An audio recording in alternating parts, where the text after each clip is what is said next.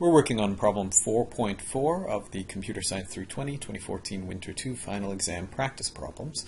We've learned a lot about the problem so far, and a few times I've mentioned as we went along that it was kind of neat that once we've chosen a root for this tree that we're constructing that represents our algorithm, we divide the initial problem into two subproblems, and optimal solutions to those two subproblems put together form an optimal solution for the overall problem. But we don't know which one is the right root, so in the end we probably want to try out all of the possibilities of roots. That's what we did by hand on the previous problem, and find the one that gives us the best solution. As we try those out, in a big problem, imagine we chose index 53 as the root. Okay, that's going to break the problem down into two big subproblems. And to solve those two subproblems, we're going to try out all the roots of those subproblems. But here's the interesting thing. Visualize that huge problem where you choose maybe this is the root. Okay? And then maybe when you're solving this subproblem on the right, maybe you choose this is the root on the right. And then you will end up solving this subproblem right here. And you want an optimal solution to that subproblem. Right? Whatever the optimal solution to that subproblem is, that's what you want to hang off of this subtree root right here, which is itself hung off of this root. But there's another possibility. What if you chose this as the root? That might be the right choice, right? And then what if you chose this one over here as the subtree root? On the left. That might be the right choice. You would end up with the same subproblem to solve, this same subproblem again. So here's the property that we've discovered in this problem. The property we've discovered is that optimal solutions to the subproblems build together to produce optimal solutions to the overall problem. And as we recursively solve the problem, trying out all these different roots, we're going to end up solving the same subproblem over and over and over again. And every time we solve it, it's going to have the same solution. That sounds like a job for memoization or dynamic programming. Because we keep solving the same problem over and over again. The basic insight in memoization and dynamic programming is that you record the answer to a problem so that you can use it the next time you see that problem. Okay, we keep seeing the same problems over and over again, and if we just write a naive recursive solution to this problem, we're going to keep solving the problem over and over again. So all that discussion, what it suggests is a couple of things. First of all, there should be a way to write a recursive solution to this problem that's actually pretty small, right? The recursive solution to this problem, roughly speaking, what it needs to say is try every root.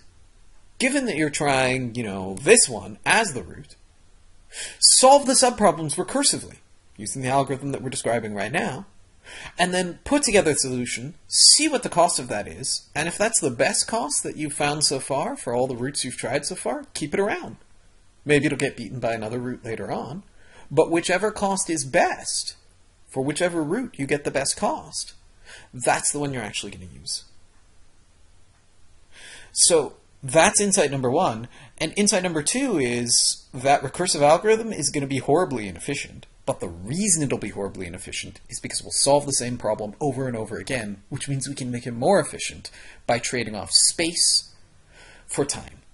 We can record our partial solutions and then reuse those partial solutions when we run into them later.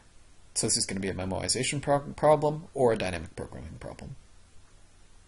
Okay, having had all those insights, let's see what this problem actually asks us. And the reason I said all of that is because this is what I'd be thinking at this point. If I were solving this problem, I'd be like, yes, it's recursive. I can make a recursive solution, and the recursive solution is going to be horrible. Yay! Right? That's how you should feel when you realize that you're going to solve the same subproblem over and over again. The recursive solution is horrible. Yay! Because you know exactly how to solve that issue. You trade off some memory so that the recursive solution becomes efficient. So what's it actually asking us to do here? Complete this recurrence for the minimum worst case total probe cost for the subarray ai.j. That is to say, the subarray that includes indexes I plus 1, I plus 2, I plus 3, blah, blah, blah, blah, blah, up to like j minus 4, j minus 3, j minus 2, j minus 1, j. In other words, all the indices from I to j, including both I and j. Okay? That recurrence, that's basically going to be a recursive algorithm that finds the minimum total probe cost. So we fill out this recurrence and we're set. And happily, we've actually been given a really, really key piece of this recurrence. Actually, the most important pieces of this recurrence that we've been given. Everybody see them? Take a look. Where are they? They are right here. That's more important than anything else. Give a name to the quantity you're looking for and understand what parameters define the different possibilities for that quantity. Okay, so we gave a name to the quantity we're looking for. We're looking for a minimum worst case total probe cost. And given two parameters, I and j, that tells us exactly which subproblem we're working on. Okay, because we're always going to be working on some contiguous subarray of the original array of points. That's because the points come in sorted order by value. Since we know the points come in sorted order by value, if we've probed something over here in the array, and we've probed something over here in the array, but we haven't probed anything in this section right here, we're going to have to solve the problem for this subarray. And that subarray can be defined by its first index up to its last index. And that will get us right to the subarray. So we need two parameters in order to specify any subarray that we might be interested in. We will never be interested in anything that can't be specified by those two parameters. So that is by far the most important part of the problem to figure out. It was given to us. That cheats us of our birthright to solve problems. I apologize. But hopefully you can go off and solve another problem and figure out the parameters on your own. In the meantime, we've got that. There's actually something else that's given to us, which is really, really useful, which is this piece right here. It says we're going to need another variable, k, and we're going to let k range all the way from I up to j. That's what the minimum over I less than or equal to k less than or equal to j means. It means for all k ranging from I up to j, find the minimum value of whatever this quantity in here is. We don't know what that quantity is. We'll have to figure it out. That corresponds very nicely to what I was saying earlier. I was saying that given an array, here, let me just clear this array out here. Given an array that we're working on, what we're going to do is we're going to try out roots. We're going to try like that as the root. And we're going to try out all the other possibilities as roots until we find the root that's the best one. And which root is the best one? It's the one that has the minimum overall cost, the minimum worst case total probe cost.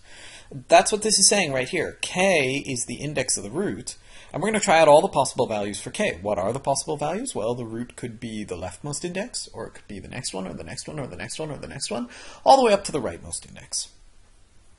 So we've got that machinery in place already. This is trying all the values of roots. Well, given a particular value for the root, what is the minimum worst case total probe cost for the subarray? Well, here's our root. You know, this is index k. We're going to pay the cost for k, right? We're stuck with paying the cost for k. We've got to probe k. And then we're going to pay the minimum worst case total probe cost for the left, and we're going to pay the minimum worst case total probe cost for the right.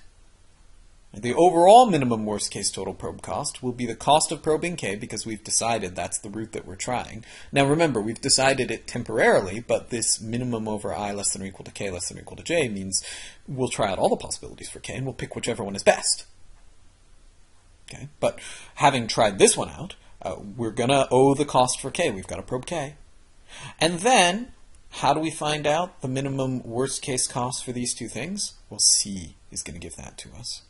So we're going to be charged the cost of k. I'm actually going to put that in the middle because I like the way it reflects the fact that k is the root in the middle.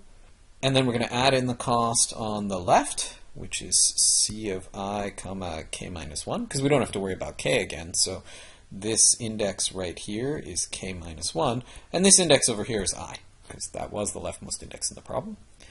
And how about the cost on the right? Well, this index just after k, that's k plus 1, and this index over here on the right is j. So that's the minimum worst case total probe cost from k plus 1 up to j. That is the core of the solution to this problem. All that's left at this point is we need to figure out under what circumstances do we do this recursive solution, and where do we bottom out into a base case. Well, the easy base case is actually the trivial case that I kind of wanted to do earlier, but the problem specification didn't let us do, and that's where we have no points at all. If there are no points at all in our array, then what are we going to pay in probe cost to find a particular target? Well, whatever target you give me, I'm going to say it's not there for 0 probe cost. So I want my base case to be 0 cost. And when am I going to get to that point? I'm going to get to that point when I have an empty array. So what might that be? That might be when I is equal to j. But when I is equal to j, I actually have an array that goes from I up to j. That's an array with 1 entry in it.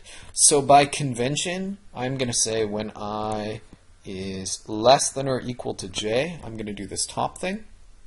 And when I is greater than j, so when the subarray is empty, I'm going to do the bottom thing and say the cost is 0. And this effectively is my recursive solution.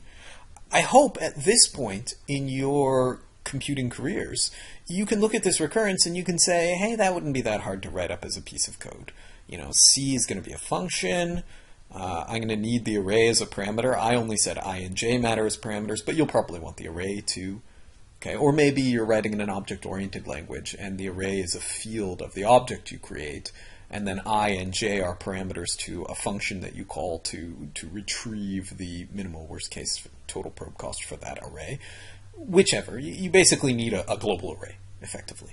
And I and j are parameters that change. And then inside of the function, it looks to me like there's going to be maybe a loop where you try all the values of k and you find the best one.